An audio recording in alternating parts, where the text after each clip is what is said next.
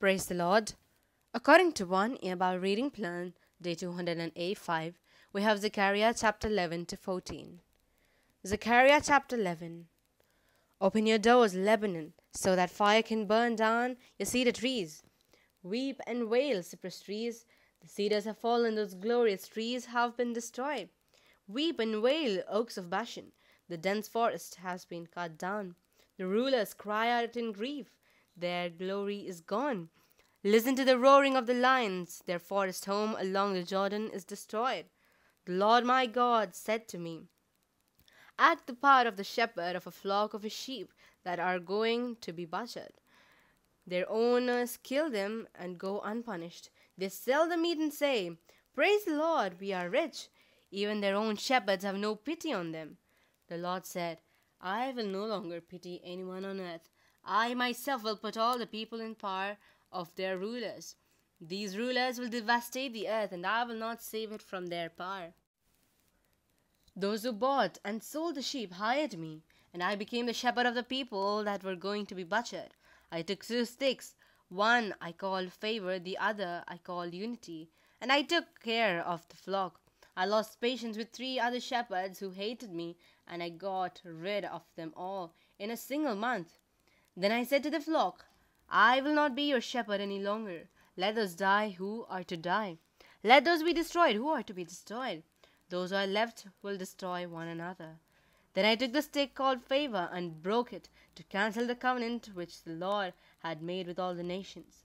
So the covenant was concealed on that day. Those who bought and sold the sheep were watching me, and they knew that the Lord was speaking through what I did. I said to them, if you are willing, give my wages. If not, keep them. So they paid me 30 pieces of silver as my wages. The Lord said to me, put them in the temple treasury. So I took the 30 pieces of silver, the magnificent sum they thought I was worth, and put them in the temple treasury. Then I broke the second stick, the one called unity, and the unity of Judah and Israel was shattered. Then the Lord said to me, once again act like the part of a shepherd, this time a worthless one. I have put a shepherd in charge of my flock, but he does not help the sheep that are threatened by destruction, nor does he look for the lost, or heal those that are hurt, or feed the healthy. Instead, he eats the meat of the fattest sheep and tears off his hooves. That worthless shepherd is doomed. He has abandoned his flock. War will totally destroy his power. His arm will wither, and his right eye will go blind. Zechariah chapter 12.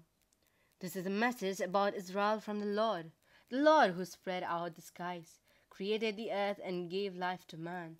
He says, I will make Jerusalem like a cup of wine. The nations around her will drink and stagger like drunks. And when they besiege Jerusalem, the cities of the rest of the Judah will also be besieged. But when that time comes, I will make Jerusalem like a heavy stone. Any nation that tries to lift it will be hurt. All the nations of the world will join forces to attack her. At that time, I will terrify all their houses and make all their riders go crazy. I will watch over the people of Judah, but I will make the horses of their enemies blind. Then the clans of Judah will say to themselves, the Lord God Almighty gives strength to his people who live in Jerusalem. At that time, I will make the clans of Judah like a fire in a forest or in a field of a ripe grain. They will destroy all the surrounding nations. The people of Jerusalem will remain safe in the city. I, the Lord, will give victory to the armies of Judah first, so that the honor which the descendants of David and the people of Jerusalem will receive will be no greater than that of the rest of Judah.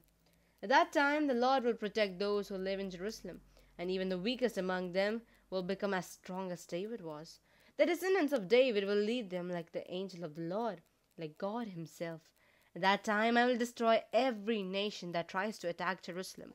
I will find the descendants of David and the other people of Jerusalem with the spirit of mercy and the spirit of prayer. They will look at one whom they stabbed to death, and they will mourn for him like those who mourn for an only child.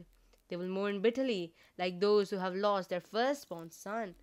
At that time the mourning in Jerusalem will be as great as the mourning for Hadad Rimmon in the plain of Megiddo. Each family in the land will mourn by itself. The family of descended from David, the family descended from Nathan, the family descended from Levi, the family descended from Shimei, and all the other families. Each family will mourn by itself, and the men of each family will mourn separately from the women. Zechariah chapter 13. When that time comes, says the Lord Almighty, a fountain will be opened to purify the descendants of David and the people of Jerusalem from their sin and idolatry. At that time I will remove the names of the idols from the land, and no one will remember them any more. I will get rid of anyone who claims to be a prophet and will take away the desire to worship idols. Then, if anyone still insists on prophesying, his own father and mother will tell him that he must be put to death because he claimed to speak the words Lord, but spoke lies instead. When he prophesies, his own father and mother will stab him to death. When that time comes, no prophet will be proud of his visions, or act like a prophet, or wear a prophet's coarse garments in order to deceive people. Instead, he will say, I am not a prophet, I am a farmer. I have farmed the land all my life. Then if someone asks him, what are those wounds on your chest? He will answer, I got them at a friend's house. The Lord Almighty says, wake up, sword, and attack the shepherd who works for me. Kill him, and the sheep will be scattered. I will attack my people, and throughout the land 2/3 of the people will die. And I will test the third that survives, and will purify them as silver is purified by fire. I will test them as gold is tested. Then they will pray to me, and I will answer them. I will tell them that they are my people, and that they will confess that I am their God. Zechariah chapter 14. The day when the Lord will sit in judgment is near. Then Jerusalem will be looted, and the loot will be divided before your eyes. The Lord will bring all the nations together to make war of Jerusalem. The city will be taken, the houses looted, and the women raped. Half of the people will go into exile, but the rest of them will not be taken away from the city. Then the Lord will go out and fight against those nations, as he has fought in times past. At that time he will stand on Mount of Olives to the east of Jerusalem. Then the Mount of Olives will be split in two from east to west by a large valley. Half of the mountain will move northward and half of it southward. You will escape through this valley that divides the mountain in two. You will flee as your ancestors did when the earthquake struck in the time of King Uzziah of Judah. The Lord my God will come, bringing all the angels with him. When that time comes, there will be no longer be cold or frost, nor any darkness. There will always be daylight, even at night time. When this will happen is known only to the Lord. When that day comes, fresh water will flow from Jerusalem, half of it to the Dead Sea and the other half to the Mediterranean. It will flow all year long, in a dry season as well as the wet. Then the Lord will be king over all the earth.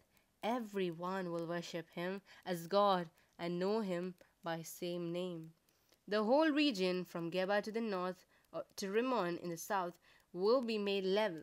Jerusalem will tower above the land around it. The city will reach from Benjamin Gate to the corner gate, where there had been an earlier gate, from the tower of Hananel to the royal wine presses. The people will live there in safety, no longer threatened by destruction. The Lord will bring a terrible disease on all the nations that make war on Jerusalem. Their flesh will rot away while they are still alive. Their eyes and their tongues will rot away. At that time the Lord will make them so confused and afraid that every one will seize the man next to him and attack him. The men of Judah will fight to defend Jerusalem. They will take as a loot the wealth of all the nations, gold, silver, clothing in great abundance. A terrible disease will also fall on the horses, the mules, the camels, and the donkeys, on all the animals in the camps of the enemy. Then all of the survivors from the nations that have attacked Jerusalem will go there each year to worship the Lord Almighty as king and to celebrate the festival of shelters. If any nation refuses to go and worship the Lord Almighty as king, Then rain will not fall on their land. If the Egyptians refuse to celebrate the festival of shelters, then they will be struck by the same disease that the Lord will send on every nation that refuses to go. This will be the punishment that will fall on Egypt and on all the other nations that do not celebrate the festival of shelters. At that time, even the harness bells of the horses will be inscribed with the words, "Dedicated to the Lord." The cooking pots in the temple will be as sacred as the bowls before the altar.